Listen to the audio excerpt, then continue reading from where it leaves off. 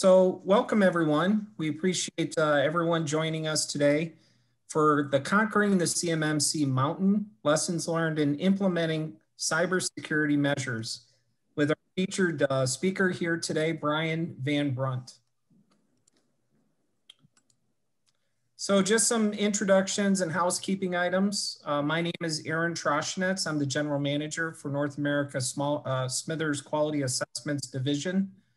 You will notice as we go through this webinar session that the chat has been disabled. So if you have any feedback, any questions, we will be capturing those throughout the session. We'd ask that you use the Q&A button at the bottom, and that will be monitored for any kind of Q&A at the conclusion of the presentation. After you exit the webinar, there will be a brief survey. As always, we appreciate any feedback that can be provided. So our presenter today, Mr. Bryan Van Brunt, is the VP Legal and Regulatory Compliance at VTMB LLC. Bryan is a Florida-based attorney specializing in government contracts who started his career nearly 20 years ago as part of the U.S. Air Force as a JAG attorney. He's most recently been working at a large defense contractor as Director of Contracts and Deputy General Counsel of a large business unit. Bryan is also the founder of Van Brunt Law Firm, a government contracts and business law firm based out of Tampa, the co-owner of VTMB, a defense contracting consulting company, and serves as a fractional COO and general counsel to medium-sized defense firms in Florida.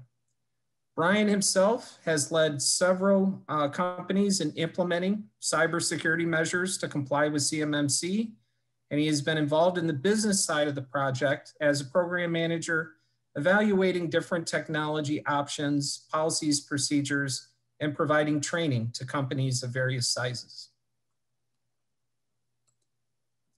So with that, Bryan, I will turn it over to you. Okay. All right, let me share my screen here and get started.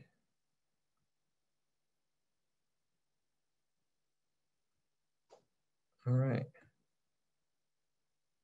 Well, all right, I appreciate that introduction very much, and thank you all for those of you who are watching and listening. I think I'd like to start off by talking about who this is really for. Who is this presentation really for? Because this is kind of a different presentation on CMMC than you might have already had. CMMC has been around now for, gosh, 18 months or so, and or longer, in various forms. The DFARS clause before that. And I'm sure you've probably been to webinars or you've heard speakers talk about, what's the next step in CMMC? When is it going to be implemented? What can we expect in terms of the governing bodies coming out with their approvals and those sorts of things? But this is a little bit different of a presentation. I thought it would be helpful to industry to have a conversation about how do you run a CMMC implementation project, because it can be absolutely overwhelming if it's not approached in the right way. CMMC and cybersecurity is relatively a new animal for a lot of defense firms, and the project itself is, what is involved, understanding what is involved, who should be involved in the project, how it should be managed to avoid the pitfalls, and then talk about what some of those pitfalls are and some of those lessons learned. Hopefully, going through this short presentation today, you'll learn some things that will save your project some time and money on the back end. So first of all, let's talk about getting past that overwhelmed feeling. I get it. I am a lawyer by trade, and I did not start doing cybersecurity or CMMC until not that long ago. And it was always that foreign concept to me. It was, well, that's the IT department's issue, or the CISO has that handled.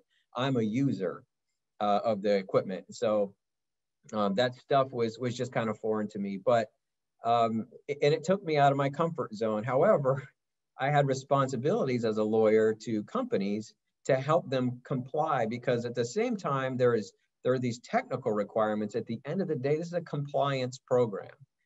So I got involved. And so getting into the right frame of mind, how can you, either as a company owner or someone within your company who's got responsibilities for this project, how can you get company ownership to be comfortable with the whole idea of cybersecurity and this project going forward? And I think really the best way to do that is there's a lot of familiarity in industry with ISO certifications, where you're getting certified that you are proficient at certain processes and procedures, that you follow your processes and procedures, and those processes and procedures produce a predictable result.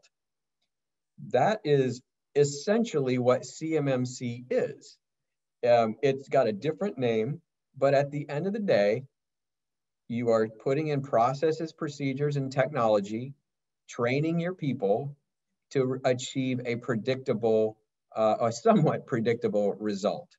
And that is to protect data.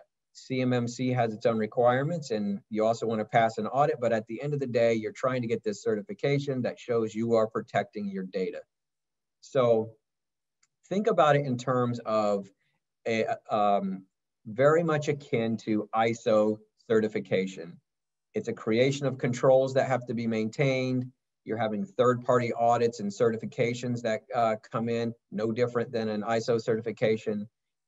And just like ISO certifications are in manufacturing and some other areas of DoD, it's required. It's a cost of entry to do business with the Department of Defense going forward. So the expense is not a wasted investment. It is certainly something that is worth it if you want to work in the DoD space. So getting the right mindset will help you get past the overwhelmed part. Secondly, don't go it alone. Even if you are a cybersecurity person or an IT firm, this is complicated stuff, and it doesn't fit squarely within one aspect of information technology or even cybersecurity. There are varying disciplines within it. And like, for example, I'm a lawyer and I practice government contracts law. I get family members and friends who think, okay, you're a lawyer, I'm going to ask you a question, and it has nothing to do with the things I've been doing for over 20 years. They might ask me a question about personal injury law or a family law issue, and I'm not equipped to handle those things. I'm not well versed in them. I don't have experience doing those things. And so think of that in terms of when this CMMC project, yes, it's about cybersecurity, but it also involves specialties within cybersecurity. For example, things like cloud security, Microsoft tools, and Microsoft Azure specialties, and the controls that go behind MDM within Microsoft. And one of the lessons that I've learned through going through this is nobody is an expert in all of those things. There are experts in individual pieces of those things, and you will do yourself a favor by finding the people who, like, for example, someone who's an expert in Microsoft Azure or cloud app security, or the hardware that goes into meeting the FIPS encryption standards for your Wi-Fi and all those sort of things. Don't try to go this alone. You know, my first bullet on there, if you aren't an electrician, don't mess with wires. You'll save yourself a lot of cost and headache if you start with the right people, which is a group of people up front. Secondly, I would recommend that you not hire a quote unquote IT firm. This is cybersecurity, which is a different discipline. I would recommend, lesson learned, from some of the projects that I've been working on, hire a cybersecurity firm. Check experience with cybersecurity. And what I mean, not just like, have they been in cybersecurity for a while, but do they understand and do they know the standards that have to be met. Do they have experience with at least the NIST 800-171 standard? Do they have experience with the old DFARS, well, the current DFARS clause, the -7012 clause? What is their experience in trying to meet the CMMC, whatever it is, level 3 that you're going after, implementations? How many have they done? And trust me, you're not going to find a lot of people who are super experienced in implementing CMMC. It's too new. You'll get a lot of folks who will tell you they have a ton of experience. You look for honesty, okay? Third, describe your architecture and ask them, you know, generally, what do they think? Just get their thoughts up front. Talk about their architecture, that being, you know, we're half cloud-based, half server-based at our site. Whatever it is that you've got, describe your system to them. And then the last bullet on here, I cannot stress this enough. This is a program. Trying to meet CMMC standards or implementing a cybersecurity set of standards, controls, is a program in and of itself. And having an experienced program manager treat it like a program will save you cost, it will save you time, and you'll have a much more successful implementation. And it will just go much more organized. And you'll see this as a general theme throughout this presentation. Highly recommend do not dump this program or this requirement on your IT department and say, hey, go make us CMMC compliant. As you'll see as we go through that, they're not equipped. They are equipped to do cybersecurity things, but everything that gets implemented, you're going to put controls in this into your business, and things that will affect how business is accomplished. If you just let your IT firm go do it without business direction and programmatic direction, your business will end up suffering because it wasn't designed for business. It was designed solely for meeting certain requirements that the government has placed on you. Okay, secondly, understanding the costs before you begin. Let's talk about what cost categories are out there and what should be considered from the program management standpoint when you move forward. There are the obvious costs. You know, there's hardware and software changes that you will have to make, and they are not cheap. For example, on the hardware side, one of the things is you dig deep into these regulations, you'll find that it'll say you have to have encryption, for example, in your Wi-Fi. Well, the more you dig down, it'll tell you what level of encryption you have to meet. And so you might find out that your network doesn't meet what's the FIPS 140-2 standard, which is changing to 3 later this year. You might find that you need to buy new hardware. So that will cost you money, and that's not cheap.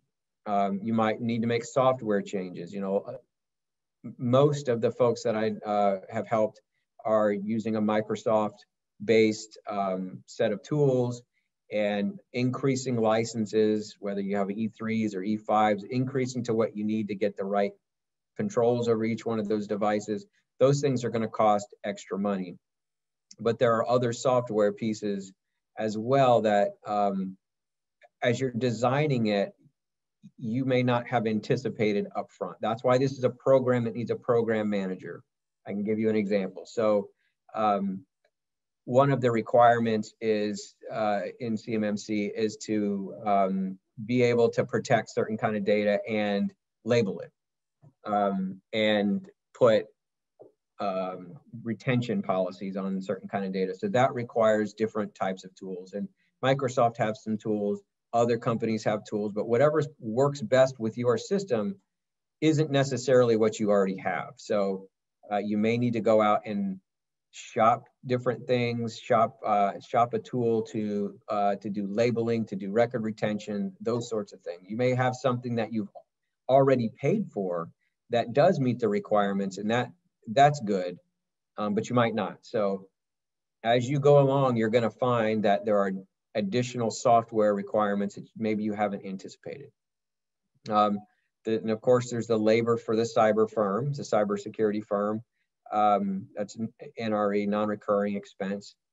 And then you have recurring expenses. You have the ongoing license fees for software.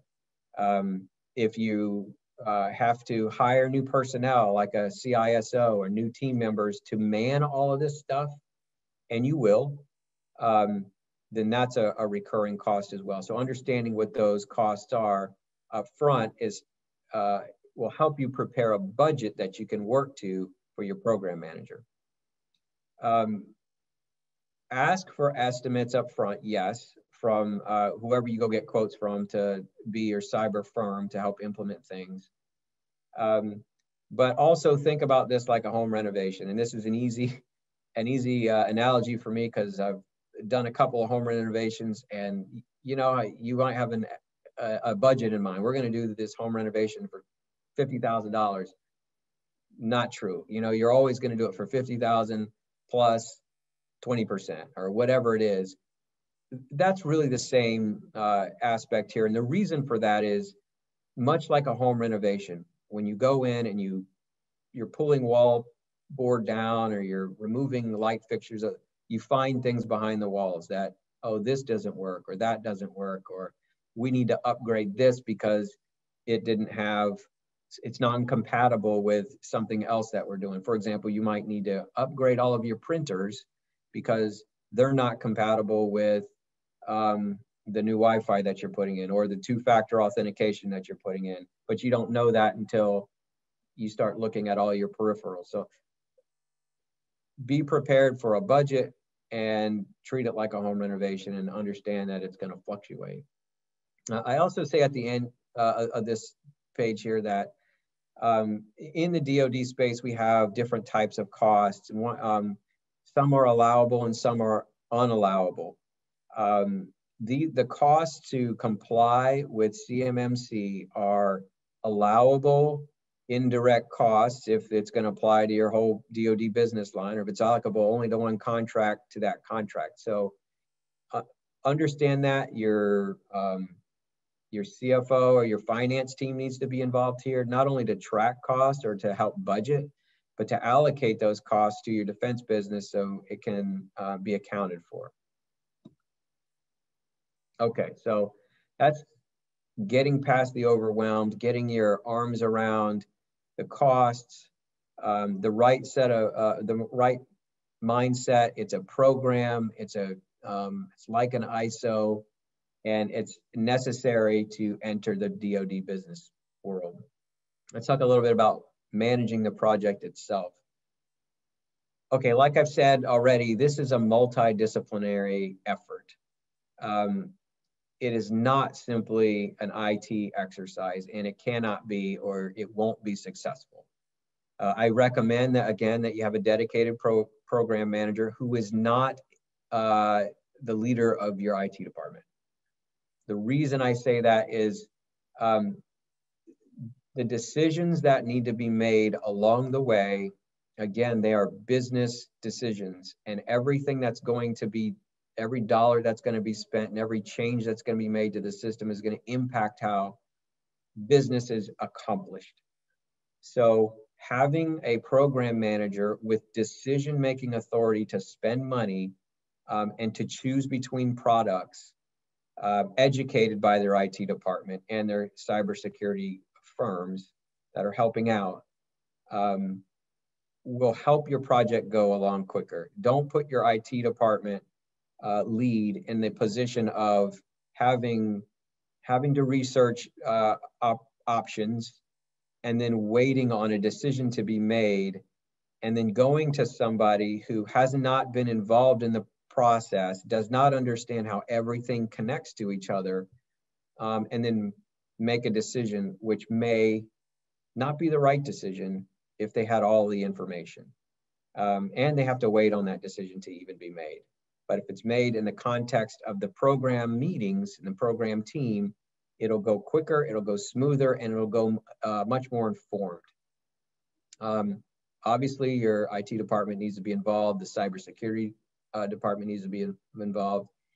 Your legal and compliance group, if you have one, should be involved, because as I've done a few of these implementations, as we've gone along the way, there are inevitably interpretation questions that come up, and you have to meet them. And again, this is a compliance program, much like ISO certifications.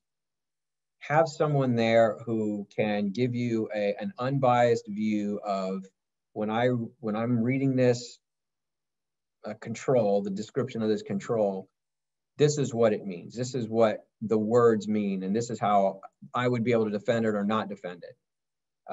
You can also get assistance in those kinds of interpretations from some of these firms who have been certified to do the audits or do the assessments.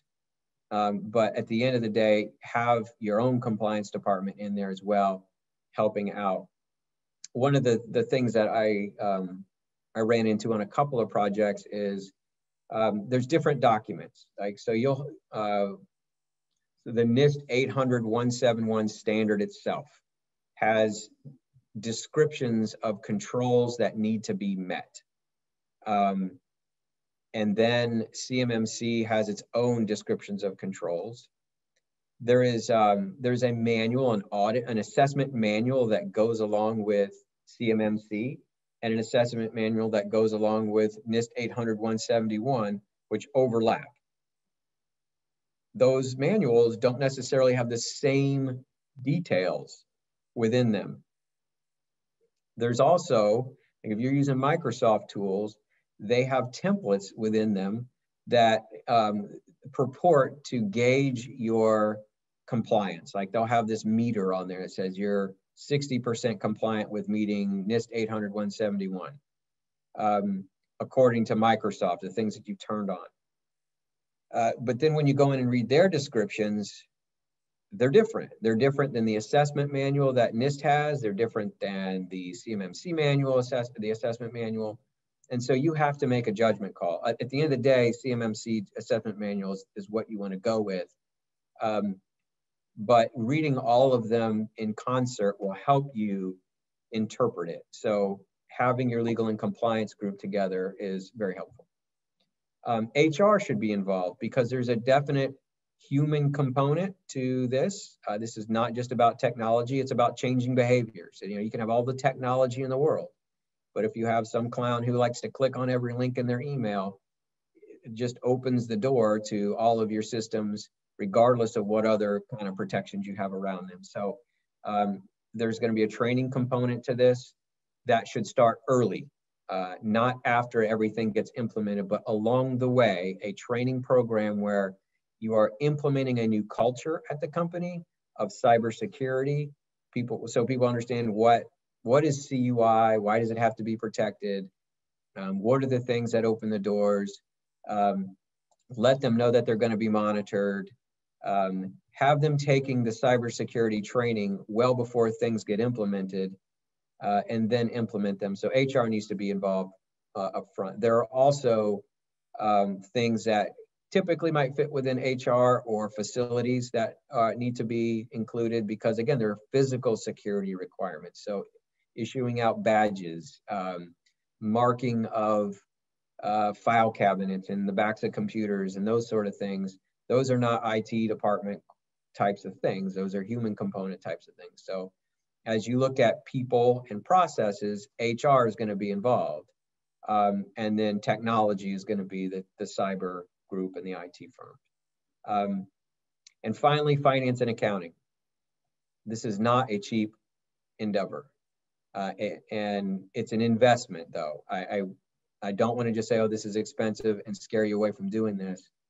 This is an investment. It's definitely a worthwhile endeavor. I don't think that it's so expensive that it should keep people out of the industry. I just don't, having done the ones that I've done. But it will cost a lot more if finance and accounting are not involved up front, helping to budget, tracking the budgets, predicting the spend going forward. So as things are getting implemented, to predict, the 12-month spend, the 18-month spend, and then the ongoing recurring expenses of maintaining the system will help the business add to its overhead or properly account for the costs and keep the project as close to budget as possible. Have them involved in the program early and often.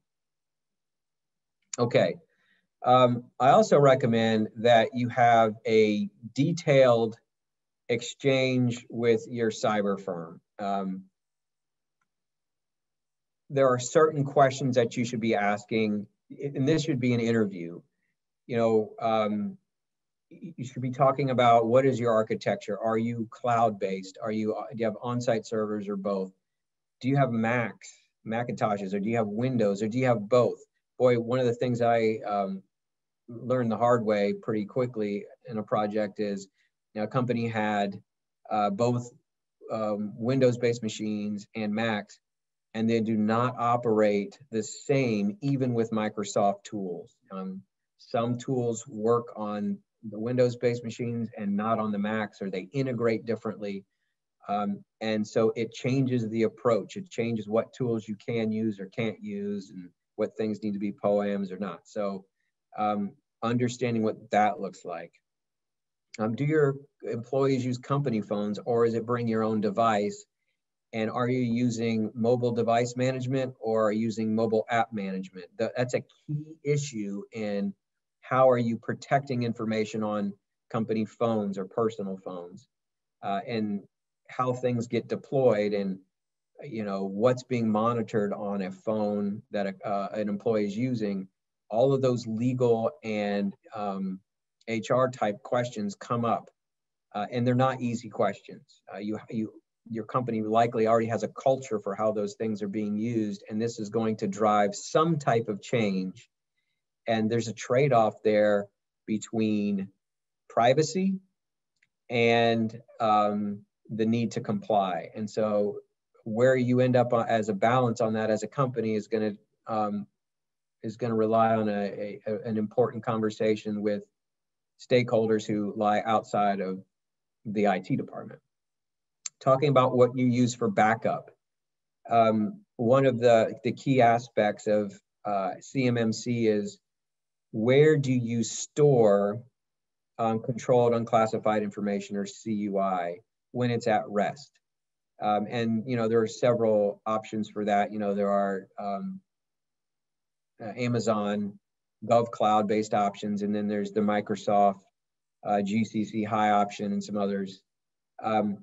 But that's where it's at rest. But you have to back things up too. Well, where are things being backed up to? Where are your emails being backed up to? Your Microsoft Exchange server, the things that you might have in OneDrive or on SharePoint. Talking about that to make sure that when it's at rest, even in your backup, that it's in a compliant spot. Talk about where you have or what types of encryption that you have, not just on the device itself, but in your Wi-Fi, in your apps, and those sort of things. A major point of emphasis is going to be on what type of business that your company is doing. Do you have commercial and government business to consider? Because all of these things that you're going to implement are going to impact whatever business falls under your system. So if you have the ability to segregate your commercial business from your government business, that might be a business decision that you make. It's hard to do that, I understand that. But if it's not something that's practical and you have to keep them together, you need to have a conversation with your cyber firm and other vendors that provide services. Say you have a warehouse inventory system that feeds into your accounting system, and that's connected to all of your stuff. You have to know, well, is this going to still work when I implement my cybersecurity measures that go across all of my operations? Your cyber firm needs to know that, and they need to work with those outside vendors for those other applications that you have. Do you use things like what is your storage? Are you using OneDrive, SharePoint, Dropbox, messaging apps? You can use all of those things, but you have to know what the universe of those things are, For example, Dropbox. Yeah, are people using their personal Dropbox accounts or are using company Dropbox accounts? And where are those being stored? Are those on Amazon GovCloud where they're protected, or are they in something else? And is any CUI able to get into those accounts? Those are important things to talk about. What are your current policies and procedures when it comes to cybersecurity? Do you have an existing cybersecurity system security plan? Sorry, and where is your data stored? Basically, you're talking about the whole universe of things that are relevant to your cyber firm coming and giving you options and technologies to add. But again, it's not just going to be them. It's going to be a whole team of a diverse team of people. So they all need to be educated. Okay. And again, I'm going to foot stomp this one. Project manage. This cannot be give it to the IT folks and let them run with it. Manage this as a program. Timeliness matters. Have deadlines. Have a project schedule, whether you use Gantt charts or some Microsoft project or whatever it is. At least weekly project team meetings, including key vendors. When you're talking about certain technology, bring the vendors into your project meetings. Implementation schedules that are looking at proper sequence. One of the things that I lessons learned was, there's a dance that has to be accomplished here when you're turning things on in the cybersecurity world. You can't just turn on mobile device management and expect it's going to work perfectly. I was managing a project, still am, and pushing our guys, let's get this out. This is the most important piece, get mobile device management out. And my cyber guy was like, if you turn this on, this thing over here will turn off. And I learned that there is a sequence to doing things, and presenting that sequence to your key management will help them understand what's going to happen, when it's going to happen, and what they're going to see and experience along the way. Super important. And it's also super important to make sure that you do it in the right order so that things don't break or the breaking is minimal. Have budgets and budget reviews so that it's not sticker shock all along the way. People understand why things are costing what they cost, why decisions were made to buy things. Have regular reporting to senior management. The company owns this program. And it's important to continue business, and they're held accountable to it. So we need to make sure that senior management is either regularly included in the meetings, the project meetings, and or reported to often. Inform employees of what's coming and why. You are going to be changing a culture within your company, not just a mindset of cybersecurity, that's going to happen, but also how they conduct business every day. Oh, I got to sign in twice. I got to take this training. We get it. Now this doesn't work, or now that doesn't work. If they understand what's coming, why it's coming, and how to use it, and they get trained on each new tool prior to it coming out, and then there's a training phase after it's released, it will go much better for you along the way in your organization. This cannot be done in the background while your employees just work every day on their stuff, and then all of a sudden, poof, stuff appears, or they get an email saying, "Oh, you're gonna have to start doing this or that." That's not adequate. It won't go smoothly. Be prepared to terminate vendors who overpromise or who are not the right fit for your architecture. This is again, this is a new thing for a lot of cyber firms, and I've run into firms who overpromise, not because they're just trying to get business. They really believe they can do things, but then they run into some architecture that they haven't run into before. Like let's just say your guys are mostly Windows-based folks, and then they've got a mixed architecture of Windows and Macs, and they're not sure why Microsoft mobile device management won't work on the Macs the same way. And you know, there are a lot of things like that that will pop up. And if you need to move on, don't continue to beat your head against the wall. Find somebody who can do it, and understand it's not personal. And in every project is completely different. And they have unique nuances, and there's going to be learning along the way, no matter who you hire. Learning by them, learning by you. You have to be patient, but don't continue to beat your head against the wall if a vendor is failing you. That's important. Constantly ask questions. You know, what are my options in terms of technology to meet this standard? Do I have to do it that way? Is a good question. You're going to hear that a lot from the business side of the team anyways. Are there other ways to meet this without having to, you know, interfere with this part of the business? What are the upfront and recurring costs of the solution you're offering? Is that compatible, or will it work with our setup, our architecture? Make sure they know the answer to that. And if the answer is, I don't know, don't do anything until you do know, or move on to a different option. Have you tried it is important to that compatibility question. If they haven't tried it, boy, test it. Test it a lot before you have it implemented. And I just kind of on an aside, everything that is happening in the project should be tested in an environment like the sandbox, quote unquote, in an environment that is not going to impact the company before you implement it. Ask questions about how are we doing on budget? How will an important question is, you know, this is, again, like ISO, you can't just say, this is what we're doing. When the auditor comes, you have to show them what you are doing. You have to show them, hey, yes, this is how I'm meeting it. Here's the proof.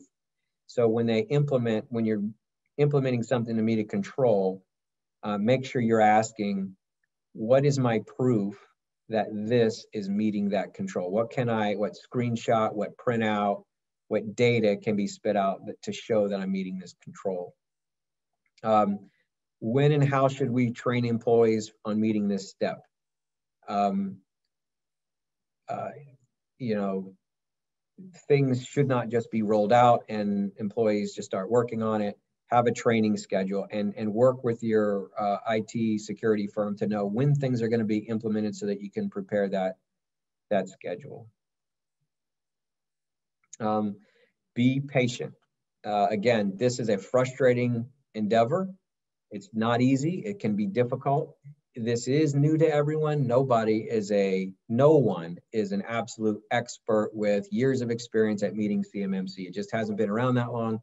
You'll find some firms that have done NIST 800-171 for a while, and that's great, super helpful. But be patient. Be patient with vendors. Be patient internally until it's time to cut loose of a vendor. You will have unexpected issues on rollout. You will, one of the lessons I've learned too is every machine is unique. If you're on laptops, every laptop, if they're different brands, different models, they even react to things differently. So be patient when like one laptop is giving you fits. It's going to happen. There's no one size fits all solution. So, you know, this is not, you know, go buy a box of software, install it, and all of a sudden you're CMMC compliant.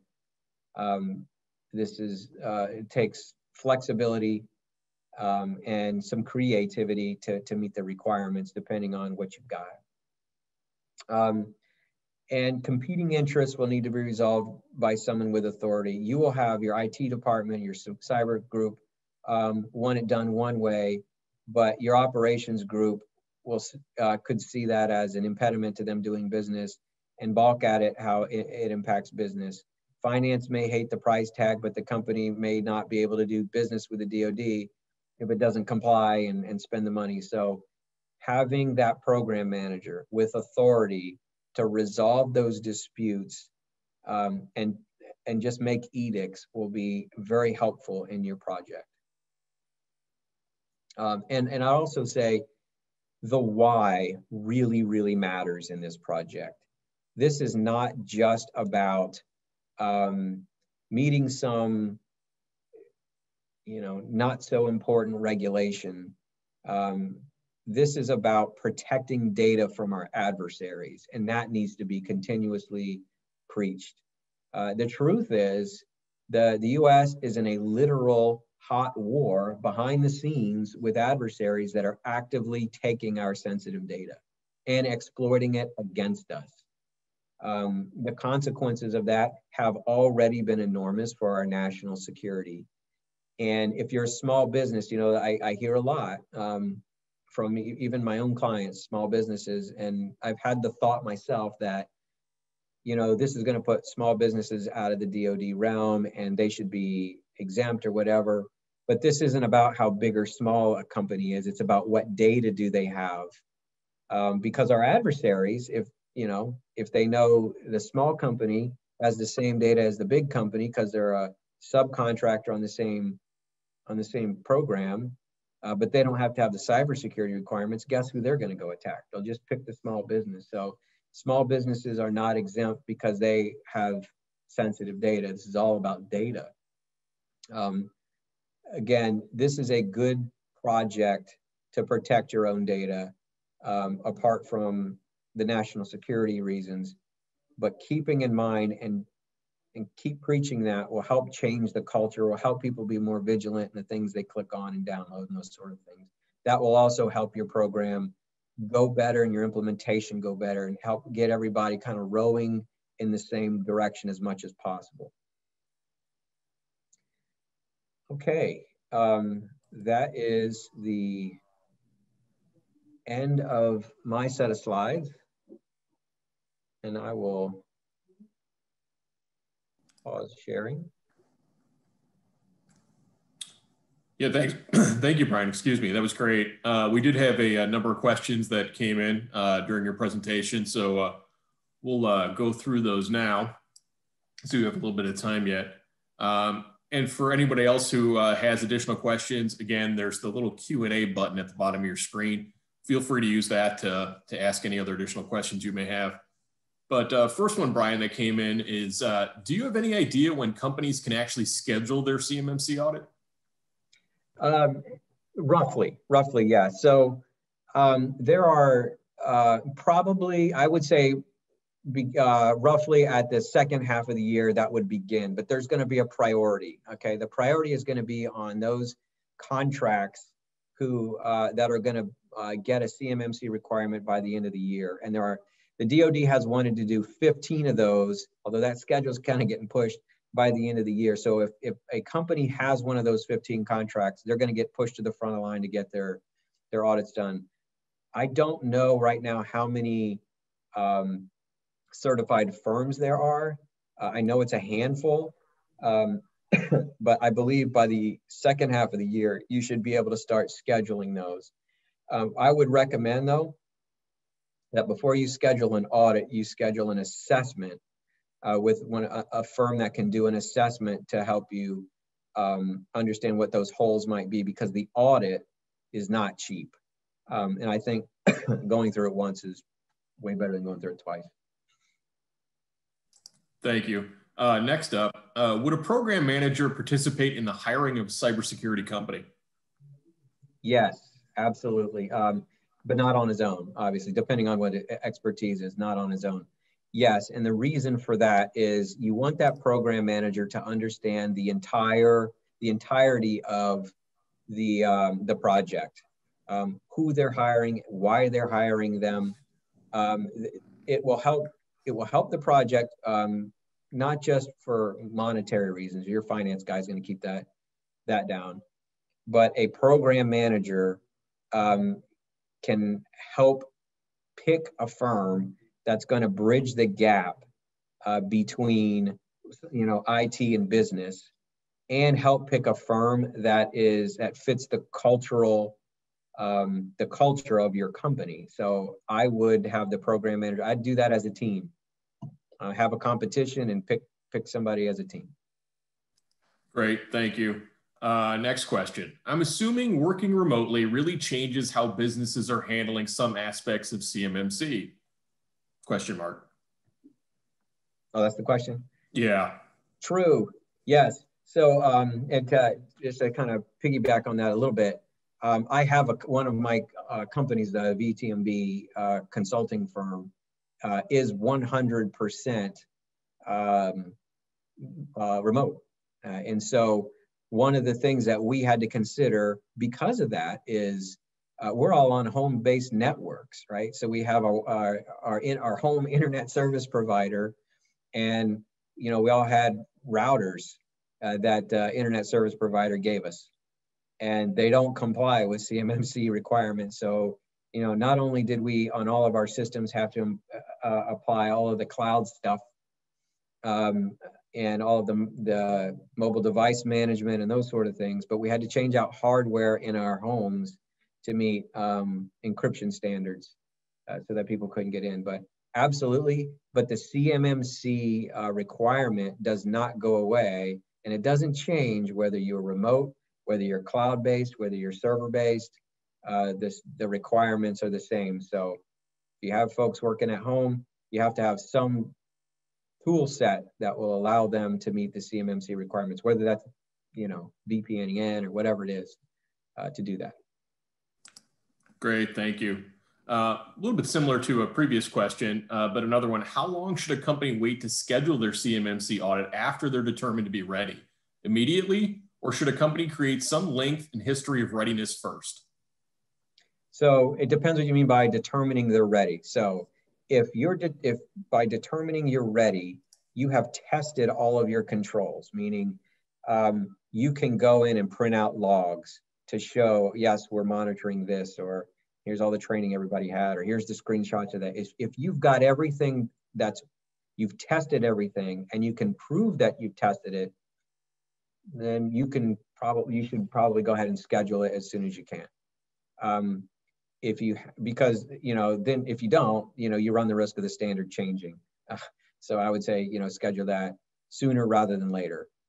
If on the other hand, you haven't done those tests and you haven't pulled out the proof that you're meeting the requirements, don't do it until you can audit yourself at least and say, here is my binder full of stuff showing that we're actually meeting those controls. Great, thank you. Next question. Is CMMC required for a third-tier supplier to the government? Yeah, so CMMC is not limited to what tier subcontractor you are. It's all data-based. So it's a mandatory flow down from the prime all the way down to the smallest sub. The only exception is commercial off-the-shelf items. So or you're buying a raw material. So when you get to steel, you're buying steel ingot, obviously that's a commercial purchase at that point. Or if you're buying a commercial off-the-shelf item, there is an exception for that. Now, there's a caveat to all of that. So what that means is the clause has to be flowed down. If there's no CUI, okay, then there's a question as to what controls need to be in place and what level of CMMC that sub tier actually needs to meet. And so guidance on that, how the contractor and then the subcontractor and then the next subcontractor decides what level they need to be at. We haven't seen that yet. And we haven't seen, okay, let's just say you're a subcontractor to a prime. The prime contractor is at level 3 and they're giving you level 3 information. And so they say level 3. But then you're buying things that have, from your subcontractors, that have a lot less detail. And maybe they're more commercial type items. When you're deciding, what level they need to meet, there's not been good guidance yet on how you have to control your subcontractors or what level they have to be at, especially if they're not getting any CUI. If they're only getting, like for example, if they're not getting a technical drawing, You know, they're just being asked to deliver a commercial product. It might not be a COTS item, but a commercial product. There's not really good guidance yet. I know they're talking about it and some guidance has been pushed out, but I don't want to say there's good guidance as to what you flow down to that sub tier, unfortunately, but TBD. Yeah, and that speaking of commercial off the shelf, that our final question this afternoon is: our business is a COTS distributor, and we have our prime customers telling us that we need to be at CMMC level 3. How should we respond to that? Yeah, if you are a true COTS item distributor, and that's all you do, you should be able to tell your customer that you sell COTS items only. They're not just commercial, but they're COTS. And there's an exception for that, and you should go look at that. Have them go look at that. Thanks, Bryan. That's all the questions we had in queue. So just to wrap up this afternoon, Bryan, I'd like to thank you again. Great presentation.